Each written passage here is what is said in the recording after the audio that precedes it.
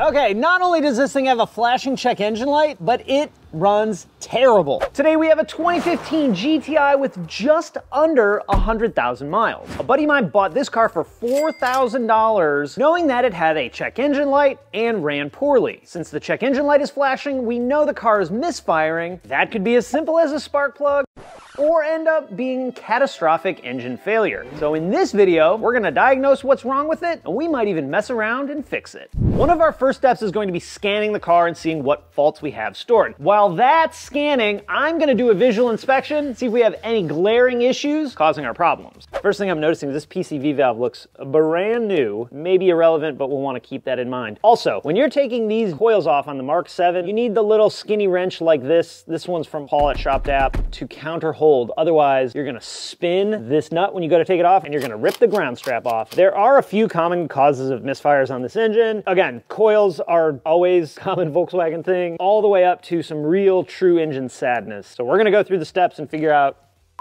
exactly what's wrong with it. You don't want to go moving too many things at one time. So if we move the coil and the spark plug at the same time, if it doesn't move, we know we got cylinder 1. However, if it does, you don't know which one did it. So we're just gonna move coils first. Sad floppy cover. We'll go into engine. Cylinder disabling happens when we have like a dead misfire, so that makes sense. Injector cylinder 1, injector cylinder 3, injector cylinder 4, injector cylinder 2.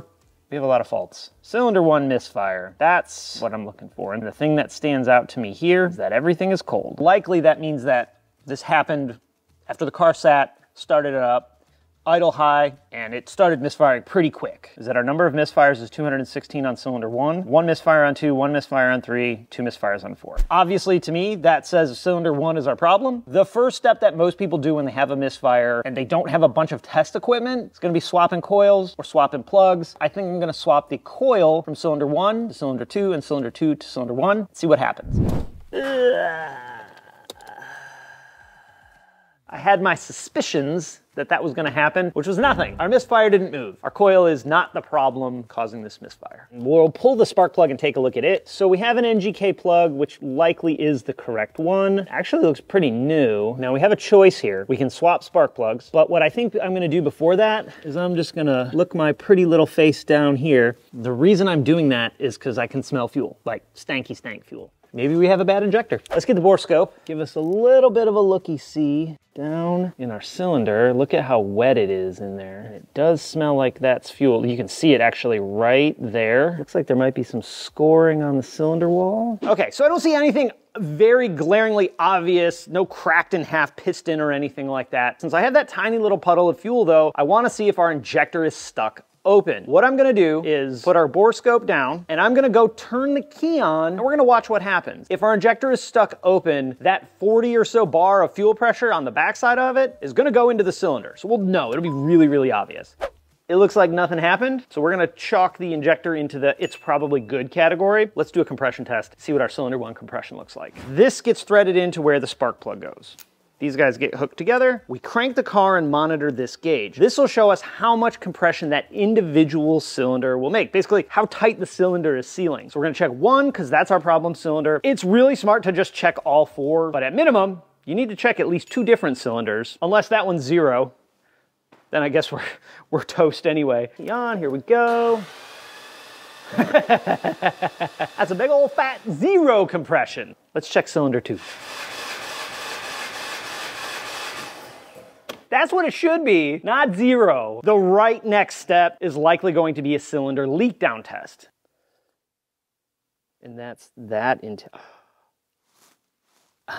Okay, we're gonna back up. I found the problem. As I was gearing up to do our cylinder leak down test, I found something really, really interesting. Initially, I put the bore scope down in the cylinder to see if any valves were open so we could identify our compression stroke. I saw an intake valve open, so I thought, hey, cool, we're on the intake stroke. Just to confirm that our valves were closed, I dropped the bore scope back down in, and lo and behold, we still have a valve open. Not only do we have an intake valve open, but we only have 1 intake valve open, and the other one is closed, which means we have top end problems. Because it's the very first valve, I think pulling this cover probably makes the most sense, because with this cover off, we should be able to see the valve, rocker, spring, and all that. That exposes our rocker, and I am pretty sure we have a broken valve spring.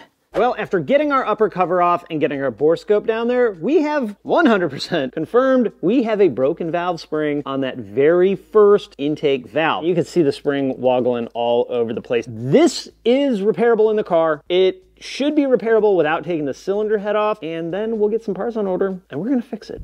And magically, just like that, our parts have arrived and laid themselves out in a beautiful manner on our workbench. As you can see, this is a ton of stuff. And since we're going this deep on a car with 100,000 miles, we are also going to put timing chains on it. It's a big job, so let's get going. We're gonna start by taking the airbox and the ducting out. God, it's so dirty in there. I'm gonna get the battery out of the way. Next, I'm going to deal with all of these wires, all the way from the stuff over here at the oil filter to the coils, cam adjusters. We have this whole big mamma jamma here. We can take all our wires and just flobble them over to the side. That was just a small part of what we have to do though. There's still a lot more. Next up, we're gonna get all of our coolant lines out of the way, and I'm just gonna pull a little bit out of the reservoir so it doesn't make quite as much mess all over the top of our engine, like what happened in the water pump video. If you're doing this job, you need to be really careful with this metal coolant line because it'll get it all out of whack and you could kink it. Now we got two T30s up front. This is the area where you do a lot of leaning. You don't want to lean on something and just break it, so no big deal. I'm not gonna undo the fuel line, I don't think. I think I'm just gonna unbolt it. Fuel-soaked glove now. Take this guy. It's okay if it falls, as long as it hits the ground. Vacuum pump, super easy, barely an inconvenience. There we go. Oh, juicy, oh no. We are well on our way. Let's get this upper timing cover back off. Now we already took it off once, so to be honest, it's not all the way on.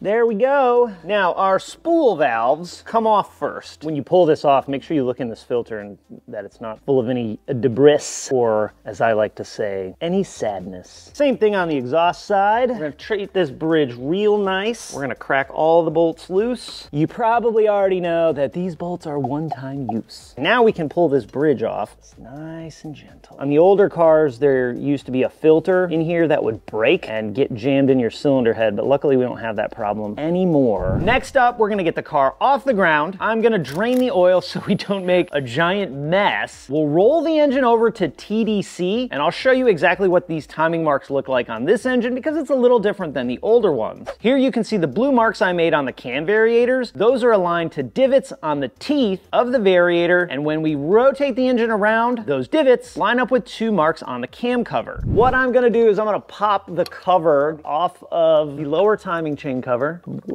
Oh, but I caught it. So this is in holding our timing chain tensioner back so that the top side of our chain should have a bunch of slack in it. Next, we're gonna lock our camshafts into place. There's also this tool that fits right in the notch of the variator in case you need to wiggle the camshaft back and forth. But once it lines up, this tool slides in and locks the cam gear. Next, we are gonna sling our engine because we need to remove the engine mount.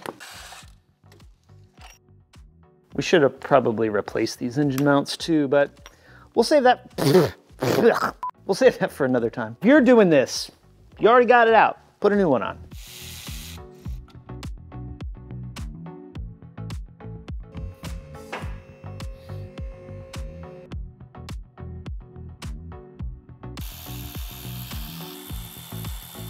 Now we'll put our holder tool on, twist it in to where those two bolts that we just removed mount. That's gonna hold this pulley into place while we take the bolt out. Now we're gonna put this little guy in and it's gonna thread in where our bolt threaded in. You can see these little ridges here, and one of them has a big old V. We gotta make sure we line that up so we don't tear up our crank gear. Yay! Look at how nice that is. Then I'm gonna take all the bolts out for this lower timing cover, which is a bunch, but there we go.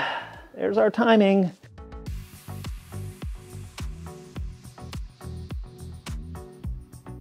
So this is a timing chain tensioner. It's got this big old spring in it. As the chains wear and the guides wear, this gets further out, and further out. If you see 5 of these rings past this point right here, it's time for that stuff to be replaced. Let's take out one of these guides. Let's get our chain loose.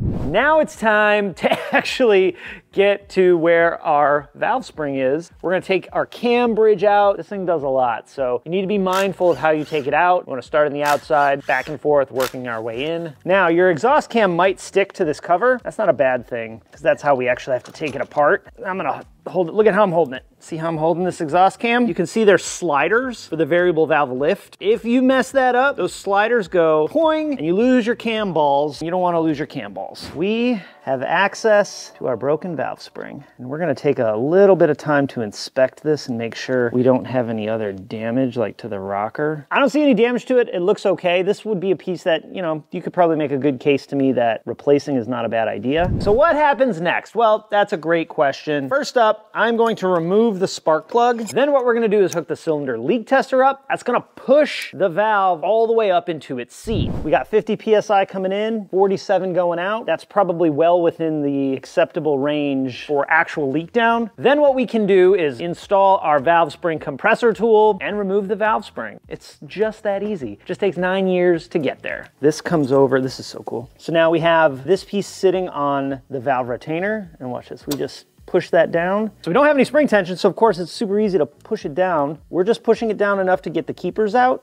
Here's our retainer, and then here is, oh crap. Here's our broken valve spring. Look at it, it's all twisted in on itself. You can see exactly where it broke. Now the good thing is it looks like we have our whole valve spring and there's not chunks of valve spring floating around in our engine. So crusty, or old and busted as they say, new hotness. These springs have a top and a bottom. You see these, whatever, 5 white paint marks? This is the top. So all we have to really do, set that spring in there. We're gonna set our retainer on the top. This is the part that if any part is like a little sketchy, it's this, because you just don't want to drop your keeper. It's just crazy, like the actual repair here is what, 2 minutes? Actually doing the spring, albeit a little nerve-wracking, but this is probably the easiest part of the job. As you can see, we have a bunch still taken apart and just kind of everywhere, which means it's the perfect time to add another thing to our job. I am going to pull the intake manifold off and do a decarb, and there's a very specific reason why I'm doing it right now. Without our intake cam in, all of our intake valves are definitely closed. Kind of my least favorite way to do a decarb, which is just carb cleaner or brake clean and scrubbing. Media blasting is 100,000 times better, and I think it's probably now time for me to build my own media blasting setup because I don't actually have one. After we clean the intake valves, I'll put the manifold back on, and now it's gonna be time to put our cams back in, put all new chains on, and get this engine timing time, as well as retime our balance shafts. Now, while I was doing that cleaning, I spotted something that might spell disaster for us, and that is some green fuzzy stuff inside the coolant bottle. This means that we have coolant migrating from the coolant level sender up into the wiring harness. I'm gonna de-pin this connector, we'll cut some wires and see how deep it goes, and do a little hoping and a praying that it's not all the way inside the cabin of the car. The Tiguan's even had a recall on it. All right, now it's time to deal with our cams. I already got the intake cam in and the journals for the cam bearings lubed up. Our exhaust cam though, it's got some special needs that we have to deal with. So here's our cam cover. The purple that's all around here is our anaerobic sealant. Because this has variable valve lift, we have to deal with these sliders. They have to be in a very specific position. If you overslide these sliders, there's a spring and a ball inside each one. I actually think there might be 2. You are going to yeet the spring and bork the ball across the shop, and you don't want to be looking for borked balls all over your shop. I also backed the crankshaft back 1/8 of a turn to make sure when we tighten this down, we don't open a valve into a piston. These bolts are one-time use. Again, don't get the drinking game happening because you're gonna probably die of alcohol poisoning. When we're torquing these things though, just like a cylinder head, start from the middle and work your way out. That's how you do it. Now we're gonna do our chains, right? So chains are not required for this job, but at 100K, we're right here. Let's just do it anyway. We can take this whole little guy off of here. Maybe, get off me. There we go. So on the crankshaft, there's a flat guy, and on this gear, there's a flat guy. I mean, I call this the stupid spot because it's stupid that it's so small. If you don't do this exactly right, what happens is it smashes this to pieces. Be really careful with this. In fact, if you guys want a step-by-step timing chain, balance shaft video, we got that engine on the stand. We can do that. Come off me. Old chain. new chain. You'll notice that on this chain, the old one bit of a link, then one bit of a link, then one and one and one and one. And the new chain is one, then two, then two, then one. These are supposed to be a little bit better wear resistant chains. Oh, I got this one all twisted. Okay. There, oh, did I all right, I'm gonna fix this.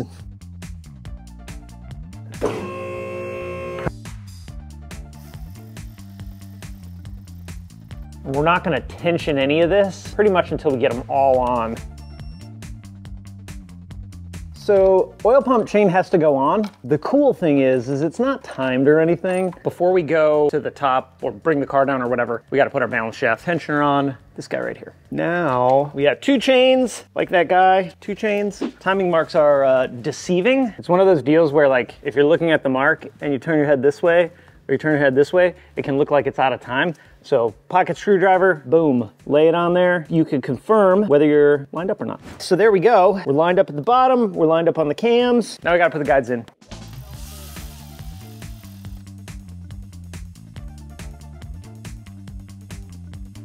Torque spec is 4 Newton meters plus 90 degrees. I have a Matco one that goes that low, but it's a giant hunk of crap.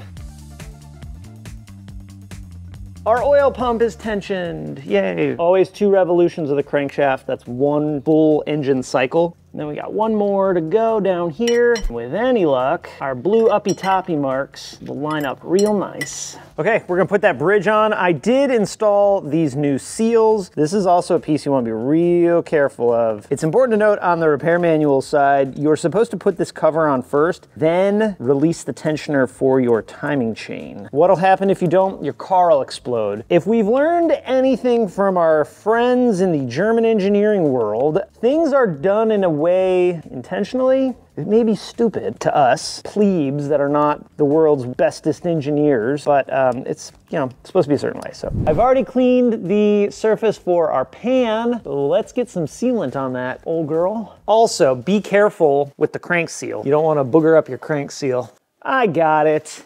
Now, we got to put our pulley on. We need our special 2. You can get this out of time very easily. That's why this tool is nice, because it, I won't say prevents it, but it helps. I'm gonna rotate everybody around one more time. So these are the spool valves going back in.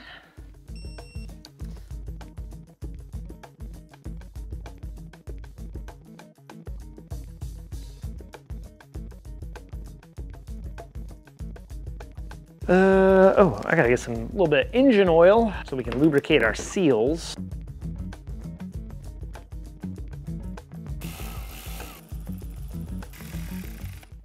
Don't know if I mentioned it earlier, but this would be a perfect time to put some new engine mounts in.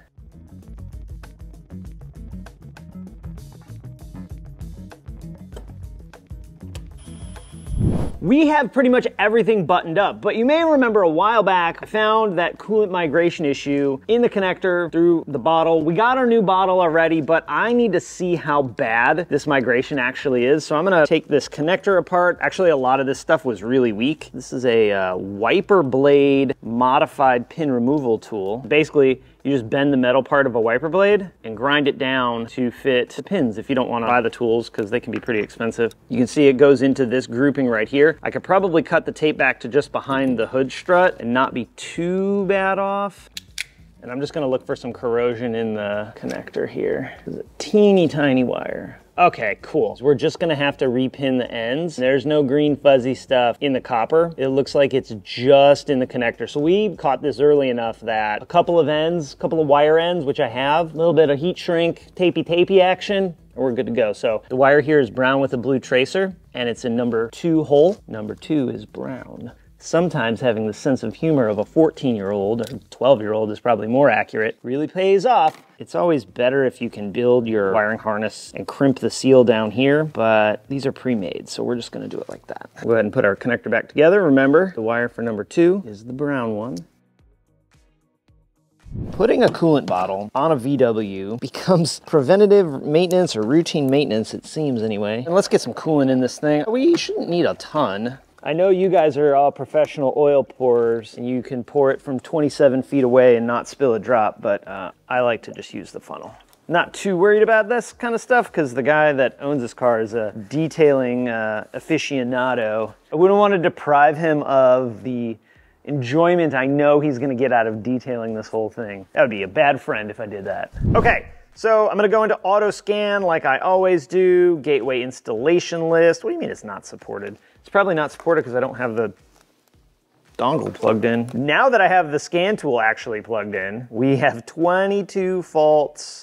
We've had the key on multiple times with a bunch of stuff unplugged. All right, I'm gonna just copy those in case we need them. Then we're gonna clear them. Yes, we'd like to do that. So we still have one code remaining. It looks like some data bus error. I'm not gonna worry too terribly much about that just yet. We're gonna find the test that is something like timing chain lengthening reset after replacing chain. That's what we did, so we're gonna run that one. That's all it does. I think it's just like, hey, ECM, you got a new timing chain. That's it. Now it's the moment of truth. We're gonna open the door, fire it up, see what happens. Do a couple key cycles to get our fuel, and let's hope for the best.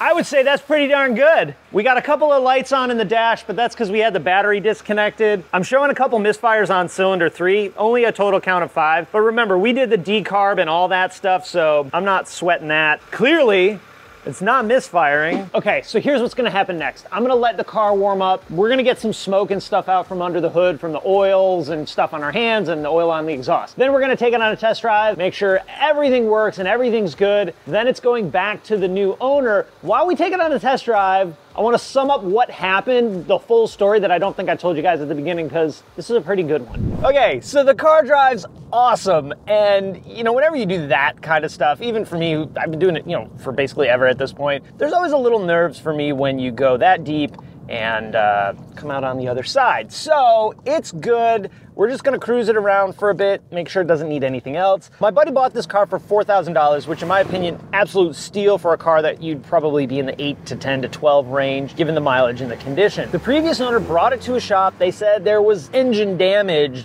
in the cylinder wall, basically led the person to believe they needed an engine. This is why it's so important to make sure you're taking your car somewhere that knows how to properly diagnose cars and doesn't just do 1 or 2 tests and pull the trigger on something really, really bad. I mean, an engine for this thing, if you bought it from VW, is probably 8,000 bucks. They're so expensive. Luckily, we did our thorough testing and found that it was a $7 part. $7 for that damn valve spring is all it was. We're in it probably about 1,600 bucks in parts because of the water pump and all the other stuff that we did. Yet another reason why I tell people, make sure you try and find someone you can trust and rely on to work on your car that knows the car that you own before you need it, before you have some case like this. So with that, I think it's time to wrap this baby up. I'm gonna put some more miles on this GTI. Links to everything we used down in the description, including the Poly D install option. With that, I'm out, which means you're out too. Have an awesome day. I'll talk to you again next time. I really like Mark 7s. By the way, I'm getting my Mark 7.5 back real soon, and that is a happy Chuck.